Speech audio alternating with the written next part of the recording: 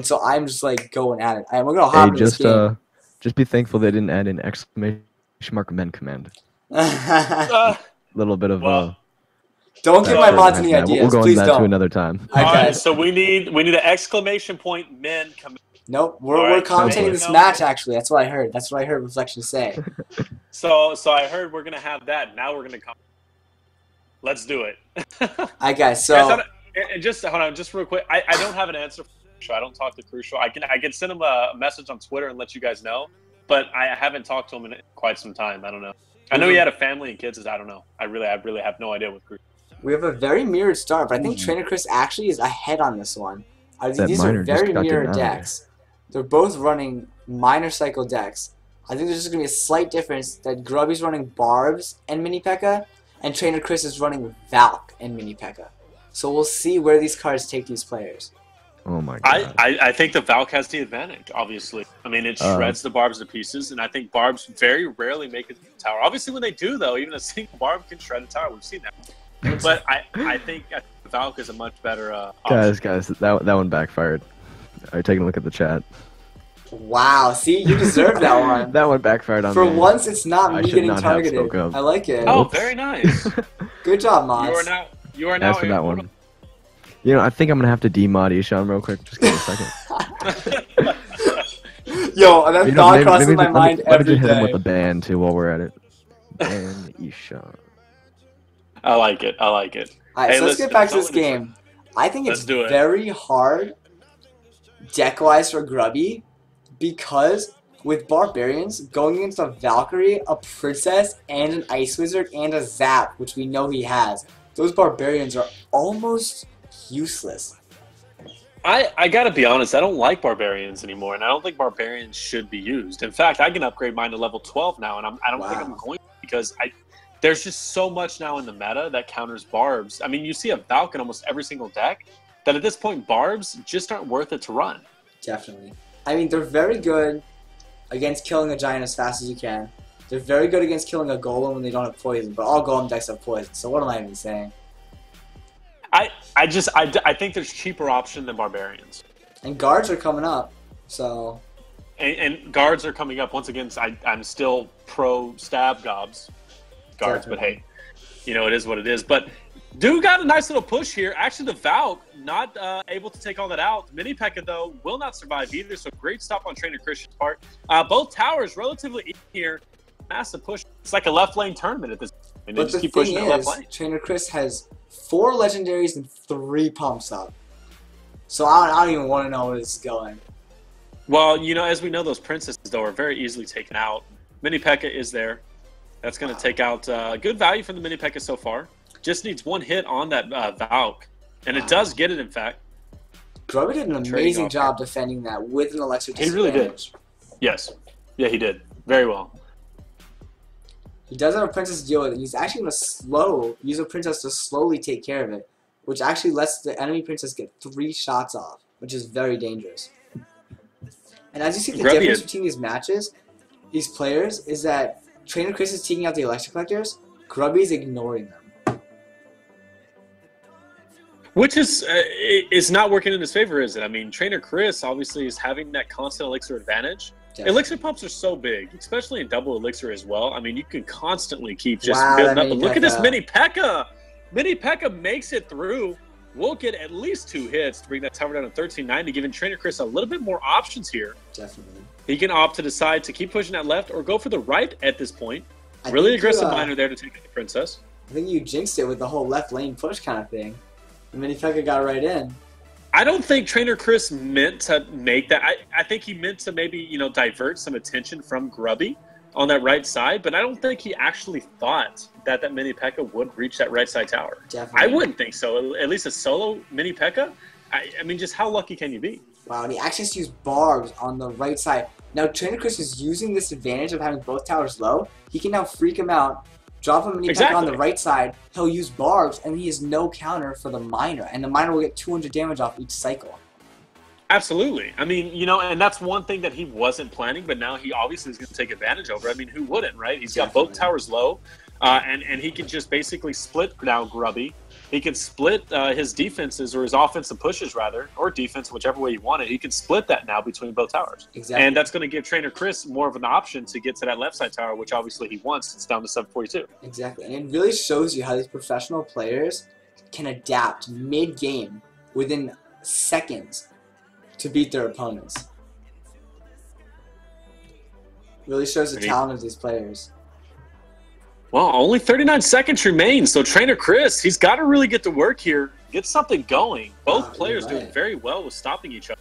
These decks are so similar that this could go into a draw. I don't think the viewers would want to see that. What happened here? Miner is going to come in. He's going to manage to get to the tower. Of course, the mini P.E.K.K.A. though will be able to clean it up. Definitely. 15 seconds remain. I think we're going to have a draw here. We're going to have to see another round. Wow. I did not expect this. And I don't think they're allowed to change decks if you draw. So I think you might be stuck watching this for another 6 minutes. And I think this is something we expected because they're both very mechanically strong players. As you saw, Grubby was down 3 elixir pumps and defended flawlessly. So it definitely shows a lot. This is semis, actually. Play again, same deck. Rip. I thought this was for third place. No, this is the second semifinal match. Oh, who's going for third place then? It's gonna be Danny's in the finals, and Keaton's gonna be the third place match. So what I think we're gonna do is we're gonna hop back in the game. We're actually gonna do the finals and then go into the third place afterwards because this is going a lot longer than I intended. So we're just going to do the finals after this and let the third one play out? I think so, yes. Fair enough. And I do wanna shoutcast the finals professionally, and I wanna upload it as my first YouTube post. I am making a YouTube, guys, so definitely excited about that. You guys need to check that out too. Once I make it, YouTube videos are life. Right? Videos are live. So if you guys ever miss me, you know, you can just hop onto YouTube.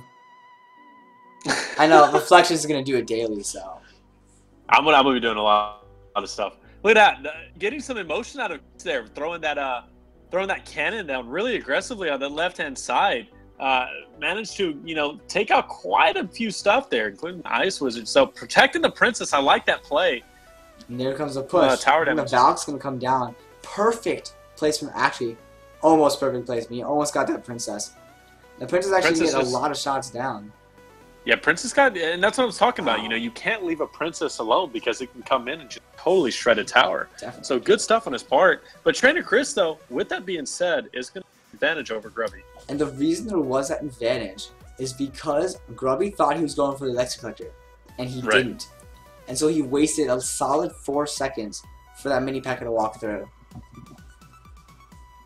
Look at this. Great defense here. Obviously, Grubby knows his function of his deck, which obviously is to get that massive chip damage, right? So he keeps getting chip damage after chip damage, and he's doing a really good job on that part, protecting that Princess, which is obviously the most important thing. This could be disastrous. No. Yeah, this is looking really... look at that. Wow. Gets the tower down to 134. Wastes his miner. This is looking really bad at this point for Grubby. And Trainer Chris made one change, and it's changed this entire game. He stopped going for the pumps. He played the aggressive miner up front, and he's been doing so much better. So that was one minor change he's made. Look at you. Oh. I'll stop now.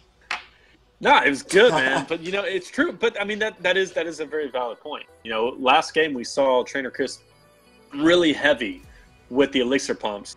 Now he only has one out at a time, and it's made all the difference in the world because it's gave him that extra. Because even though you have a lot of pumps out, I mean, you're still committing 5 elixir during that point. Definitely. So because of that, you're not able to really effectively push. So because he's limited it, and he's still getting that elixir pump down and still getting that elixir advantage, he's still able to push forward now. And look at this. I mean, he's got 2 Ice Wizards. This is ridiculous. 2 Princesses and a mini P.E.K.K.A. This is such a change from last match. I didn't get to imagine using the same decks. Yeah. Very good stuff. I like that. And then who's asking that? Who's asking? Who's talking?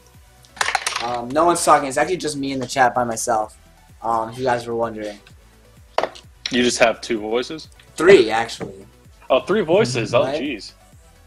Who would have known? Actually, guys, I'm a ghost. I have multi-personality disorder. I'm kidding. That would be really cool, actually. I know, right? Shakisa. Shaki, that is the most ghetto name. But anyway, what's up, Shakisa? Oh, no. Reflection. Now, I'm Reflections commentator, and then of course we have August here from Clash Wars, who's in the chat as well. Hey, what's and up, then, guys? There's someone else talking with us too. I kind of forgot his name, but he's here as well, doing some things with us and commentating as well. Killer Crew. I believe Raintown is his name. I think he's here. Oh, that guy? He's here too. He's not that kid streaming, is he?